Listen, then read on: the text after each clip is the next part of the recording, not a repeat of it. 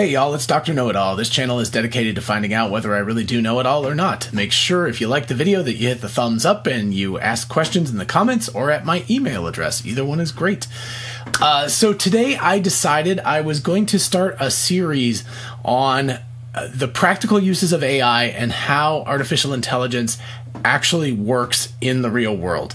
And how it's making a difference to everybody's lives. So hopefully this will be useful, and I would love to continue the series. If you have specific questions, by all means ask them, like a company or a specific technology you've heard of or something like that. I'm happy to work on all of those. Anyway, today I want to talk about why Tesla's AI in their cars is better than the competition, really most everything else that's out there right now. And as I was doing research, I realized I was going to have to split this into two videos, so make sure that you definitely hit the thumbs up button and subscribe for more of this. But basically what I'm going to do is I'm going to do part one, which is going to talk about how does AI for cars work, which also tails into generally what is artificial intelligence nowadays, how does it work. And then I'm going to have a part two of this video in which I'm going to talk about how Tesla specifically is working in a very interesting way to outperform the competition, essentially. So they're doing something different. So part one, we're going to talk about how does AI work in the context of driving a self-driving car. So a car that drives itself automatically. All right. So the first thing we should probably talk about is what are the benefits of having a self-driving car as opposed to a person driving a car. So generally speaking, a self-driving car is safer. Like, that's really, really true. A self-driving car is significantly safer than a human driving car. Because it's always attentive, it doesn't have emotions, right? It doesn't get mad if somebody cuts it off. It doesn't have fatigue. It doesn't get tired. It doesn't get distracted by the kids in the back seat screaming. It can also see in all directions, right? It has cameras or something that's detecting 360 degrees around it. And so as opposed to humans who only have two little eyeballs that can do this, it can also eventually, self-driving cars can become cooperative. So if you think about if you had all self-driving cars on a highway and you came to a construction zone, right? That's a situation where human beings are quite competitive, right? Somebody's always trying to get in that lane right to the last second and cut in front of other people. You end up with traffic jams. It's a nightmare. Whereas all of these cars could communicate with each other and they could cooperate to make sure that they all kind of slot in and everybody gets home as fast as possible as a group rather than each individual person trying to get home faster than everybody else. So that's a big advantage also. In addition, there's something I hadn't thought about before, but as I was researching this, the claim is made that eventually our car insurance will go down also, right? So if we're not driving the car, if the machine's driving the car and it's safer, then the insurance companies will give us a break on that. So that would be nice. It'd be nice to save some money on car insurance. I will wait for that day to happen. We will see. The big problem right now, honestly, is not so much the eventual getting to the place where cars are all autonomously driven. The problem right now is that we're going to have a balance for years between human beings and self-driving cars, and that's going to be a complicated situation. So we'll see how that goes. Okay, just to really quickly specify the safety issue, there have been exceptionally few fatalities. I'm just going to talk about fatalities as opposed to accidents because the records are a little bit better. But in general, there are with human drivers, there are about 16,400 car accidents per day and about 1.18 fatalities per million miles. So that means one person dies for every million miles of driving that is done in the United States. This is specific to the US, but I'm sure it translates to most other countries pretty evenly. In addition, 94% of car accidents are chalked up to human error, so that's a massive, massive amount that's human error. For self-driving cars, the best statistics I could find is that there was one fatality at level 3, which I'll talk about in just a minute, and there were 15 fatalities at level 2 since 2016.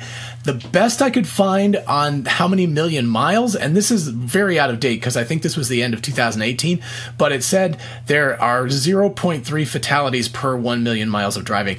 The amount of miles that have been driven has gone way up since then, so I'm sure that's a much lower number. So I would say at least 10 times more safe, maybe closer to 100 times safer than a human being driving a car. I have a feeling that in say 10 years, 15 years, people are going to look at human beings driving cars and say, why would you do that? That's insanity, right? It's kind of like they'll think they're like daredevils or something, right? People who go and jump over things on motorcycles, they'll say, why would you ever do this? It's so unsafe. Okay, so let's talk about the basics of self-driving first. There are what's considered to be 5 levels of autonomy. Well, there's actually 6. There's a level 0, which is no autonomy. So, okay, we'll just skip that. Level 1 is cruise control. Most people have cruise control in their cars. That's just the basic thing where you push the button. If you don't turn off cruise control in time, you will run into somebody or go through a traffic light or something, right? So that's very basic autonomy.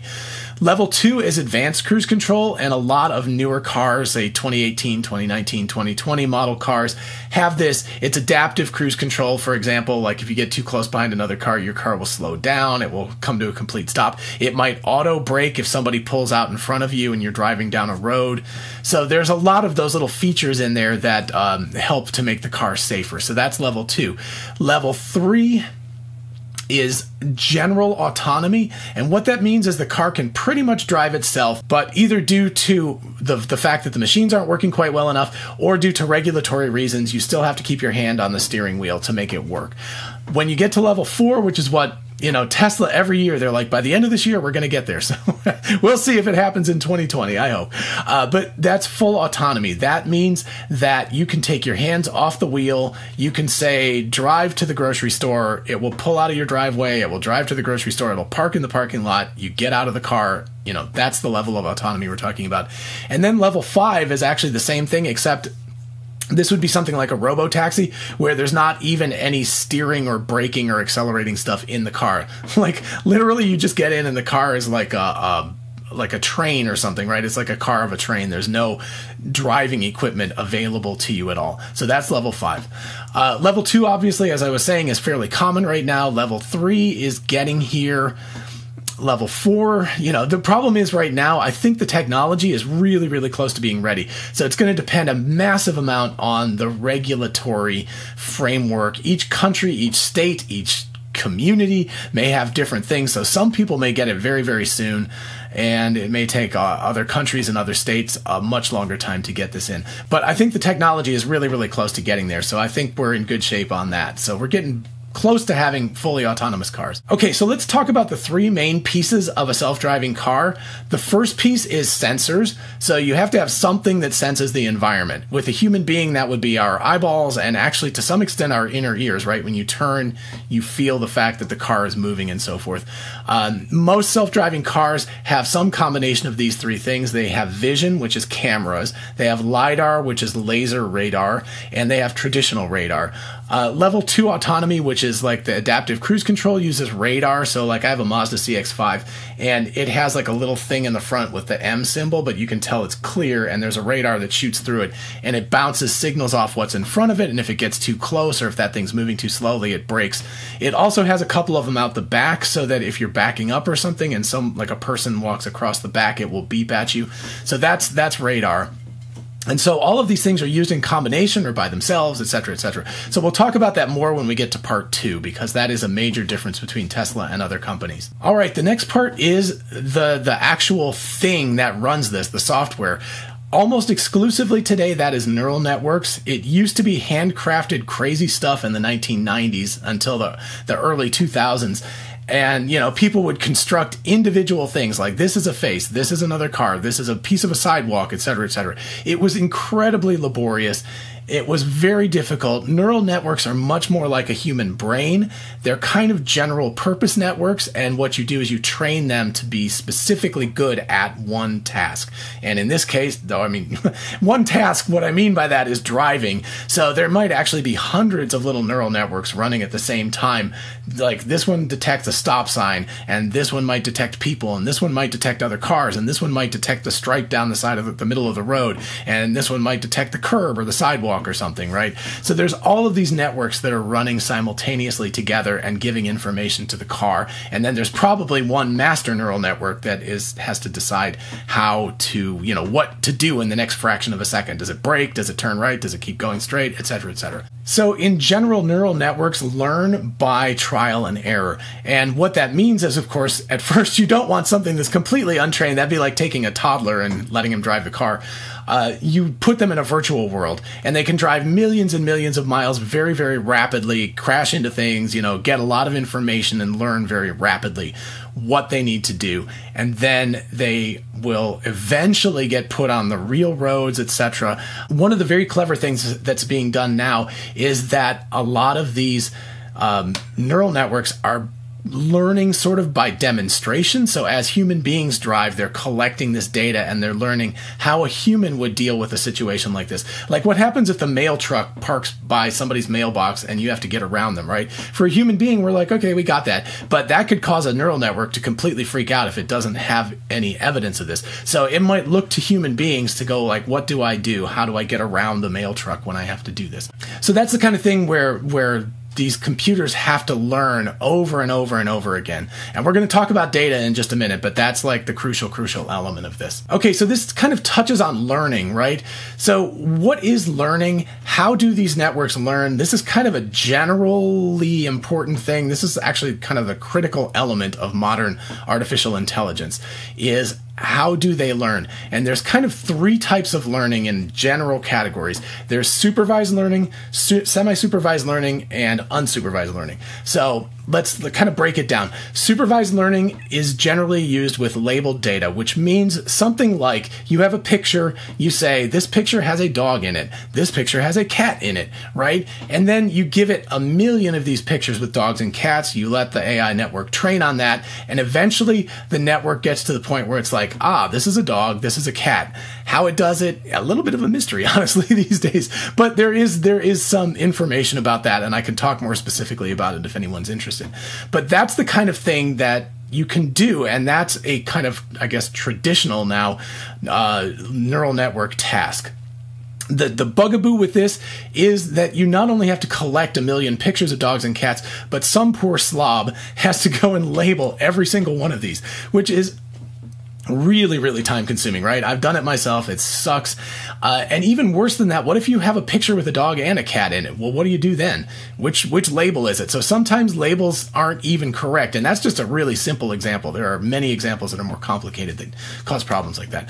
Okay, so then we get to semi-supervised learning, which is that we give it the network some indication of what's right and wrong, but not all the data is labeled, or we're just giving it some heuristic or rule of thumb indication of where it should be looking, and we kind of tell it what's going on. You could think of this like in the first case, we have a teacher that's very strict, and it's like holding up a sign, and you say, that's a dog, and it goes, no, this is a cat, right? In this situation, you've got a teacher who is sometimes giving you correction, so it's kind of like pushing you in the right direction, but it's letting you kind of fool around and figure out what's going on by yourself for the most part, and it's just pushing you a little bit in the right way once in a while.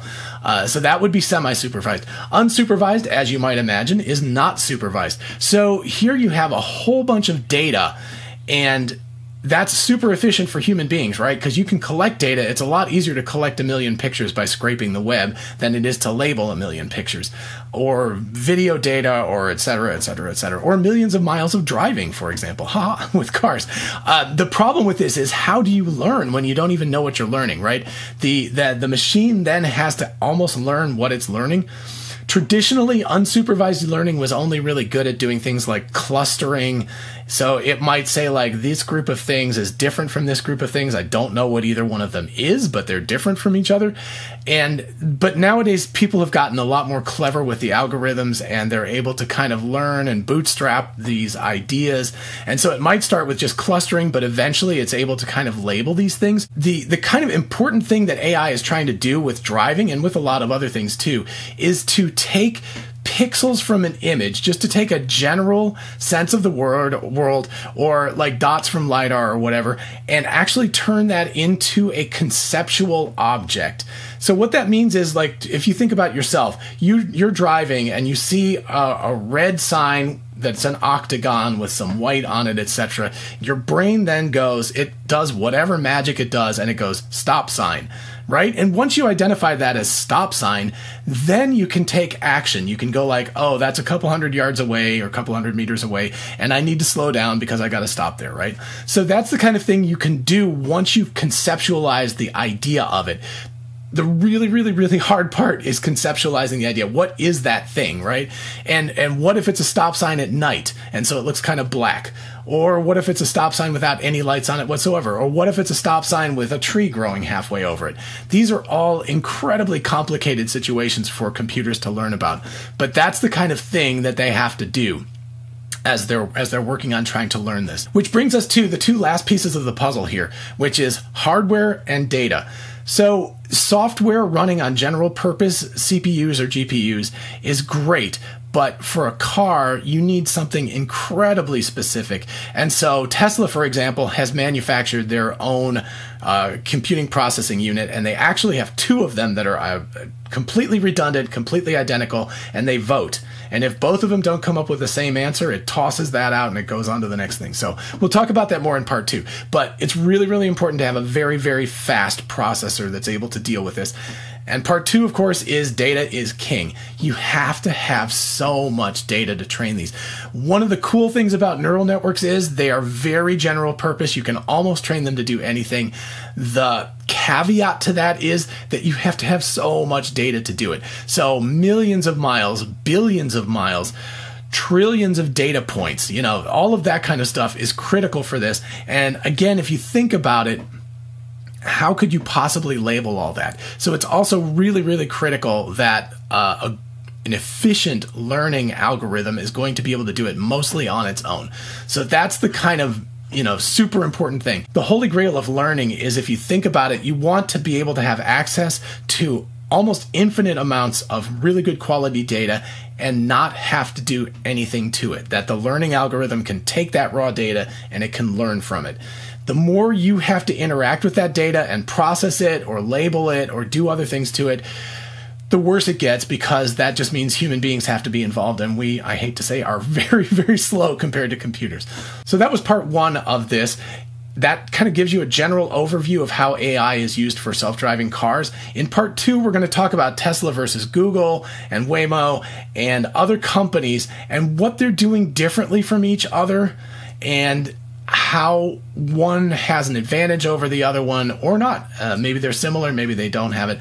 I personally believe that Tesla has a very, very large advantage, and I will talk about that in part 2. So anyway, I hope you enjoy this. If you do, please make sure you like and subscribe, and make sure you ask questions in the comments or at my email address, which is DrKnowItAllKnows@gmail.com. I would be super happy to answer questions concerning how AI is used in, you know, not just cars, but other industries like spaceships or robotics for manufacturing things, or I don't know, on the International Space Station. I don't know if it's being used on the International Space Station, but I'm just saying, like, you know, wherever you think it might be interesting to look at. And even if you have questions about what AI is in particular, or a specific question about a word you've heard or a term you've heard, I'm happy to answer that. So by all means, ask away.